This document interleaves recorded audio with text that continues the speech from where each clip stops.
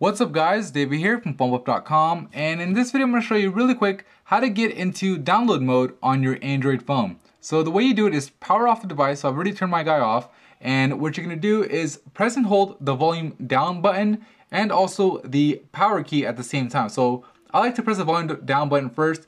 I'm going to hold the power key at the same time, and I'm going to keep holding it until I see something on the screen. And there you go, I'm actually in download mode. You can tell it's in download mode by the fact that it says downloading.